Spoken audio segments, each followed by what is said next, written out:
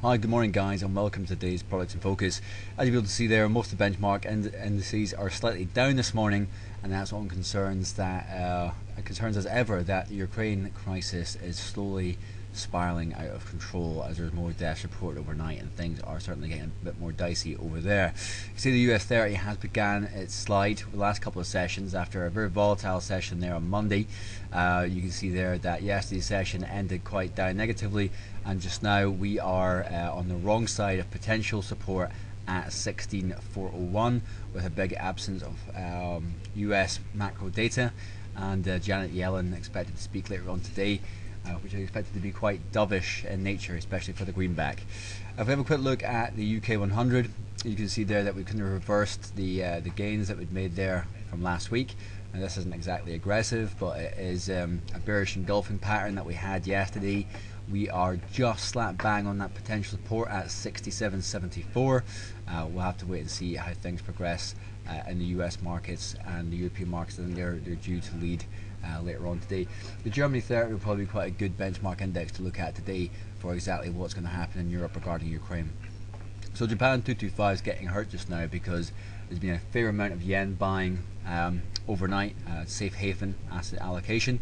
So we're below potential support at 14,219. Next potential support is at 13,693, and it really is that dollar yen that's going to be hurting the Japan 225. As you can see, we are firmly on the wrong side of 101.80. Next potential support is at 100.80, and we're actually trading near the session lows today as well, as the greenback continues to lose ground on the back of low interest rates for a longer term in the US, whereas obviously the Japanese yen will be in vogue as that Ukrainian situation gets worse. If we have a quick look at crude oil West Texas, actually had a bit of support yesterday as crude oil inventories came out a little bit worse than expected, so not quite as much in storage as has been anticipated, but we were already at record highs the previous week. We are re-challenging 100.61 just now, and the fundamentals are ripe for this to be able to accelerate further if there are issues with supply from Russia, pipelines from Ukraine, etc., etc.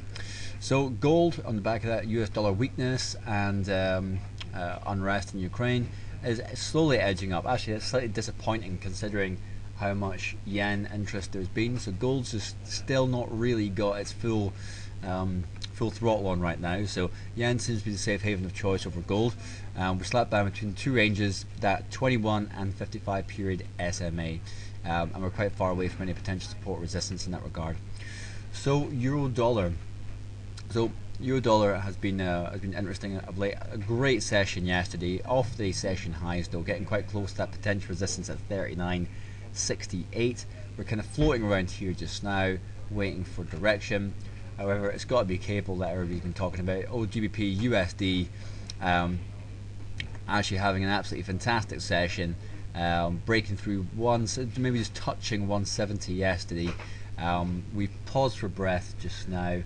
We're just a little bit below it, and obviously it's 1.7042 as the longer term resistance on this, and a lot of people asking what's going to happen next if we get there and break through it. Well, you know that back in the day, GBP USD was a lot stronger. Don't think the British government actually wants cable to be that strong for long.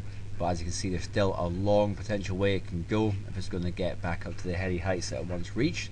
But this is a level to break here. This is the high of 2009, and we're not that far away from it right now, and we're going great guns here on the weekly chart. Economic data wise, there's nothing really to talk about. As I said, there is Yellen testimony later on in today's session. You'll see her on CNBC and Bloomberg later on tonight. But she is expected to be quite dovish on the US dollar, and that's why you're seeing big gains in cable, euro and yen, major FX crosses. Keep your eye on the chart forum for more updates from CMC clients and our global analyst team, and make sure you make insights part of your layout so you've got the inside track from that same team as to what's moving the markets today.